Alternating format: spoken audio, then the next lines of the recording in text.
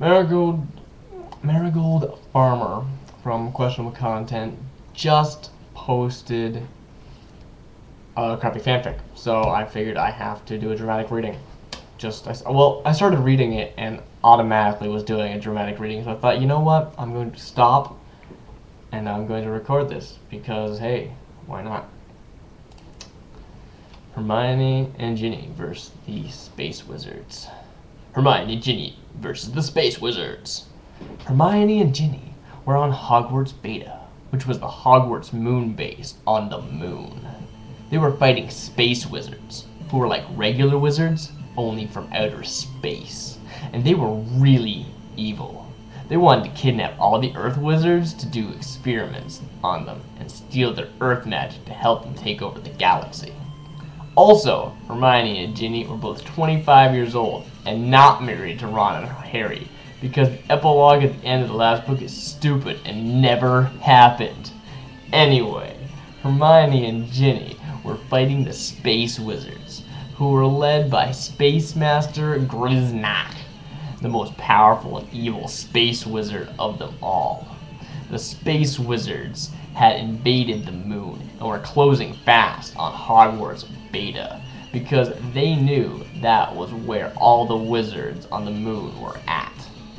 All the other members of the Hogwarts class had been captured already, even Harry, because the Space Wizards used a spell called Tactorium Beamitude that sucked them all up into their spaceship and blocked their magic powers and made them zombie slaves. So it was all up to Hermione and Ginny to save the day. The Space Wizards are almost here, Ginny said. She was very nervous because she would have to fight them.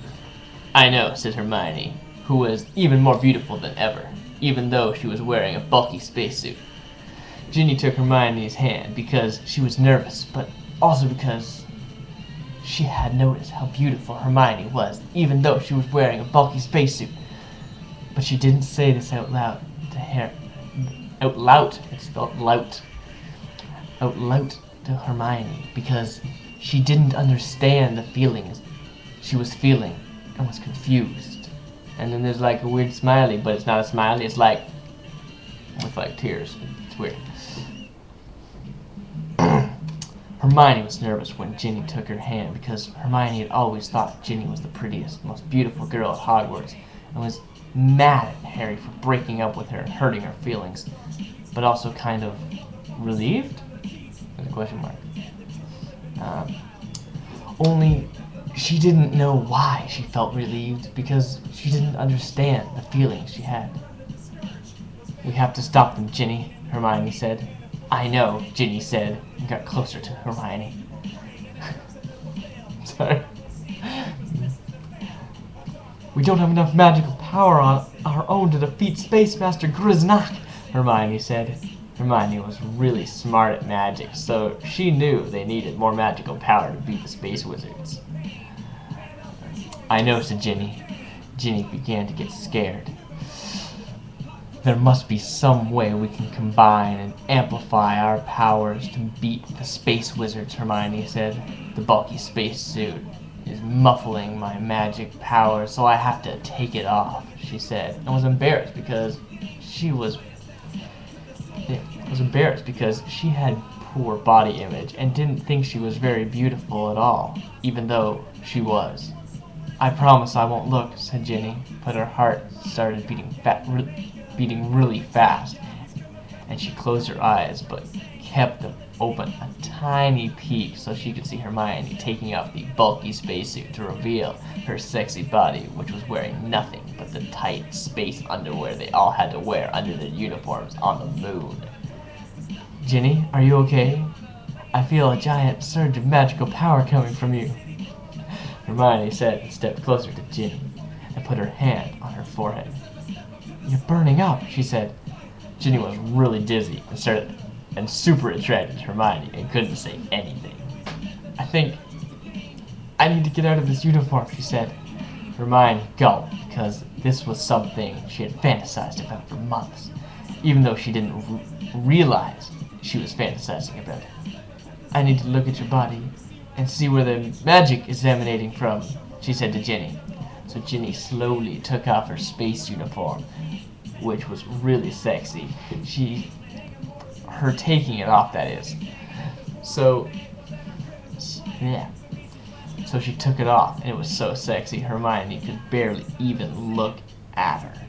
And there was tons of magic radiating out of Ginny's body, and she was practically glowing. Ginny, Hermione said, and stepped closer. Your body is emanating more magic than I have ever seen emanate from a body before. If we could somehow combine it with my magic, we might have enough magic power to beat the Space Wizards and Space Master Griznok. I think they're spelling Griznok. Yeah, they're spelling it differently every time. Sorry. I'll keep concentrated. But how do we do that? Ginny asked. And she was just wearing her space underwear, glowing really brightly, and her hair was floating around her head, and she was floating off the floor a little bit. I don't know, Ginny. I'm the smartest wizard that there ever was, and I know everything to know about magic. This is a kind of magic I have never witnessed before. I don't know what to do, Hermione cried and stepped closer to Ginny. Hermione, don't cry, Ginny said, and floated closer to Hermione, so their bodies were almost touching.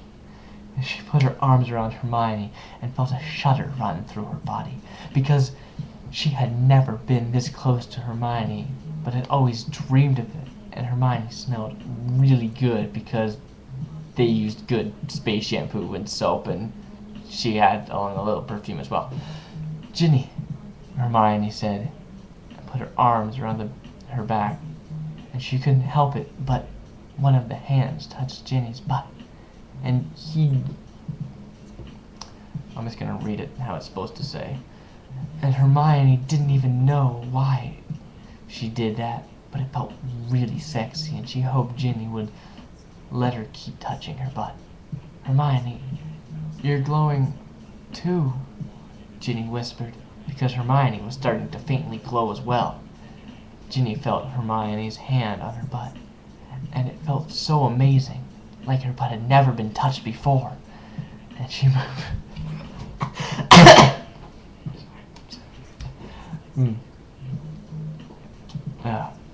And she moved closer to Hermione, so they were pressed together, and Ginny said, Hermione, I have something I always wanted to tell you, but I have always been afraid to tell you, and Hermione said, please tell me, Ginny, I promise I won't be mad. And Ginny said, Hermione, I love you, and I have always wanted to make out with you.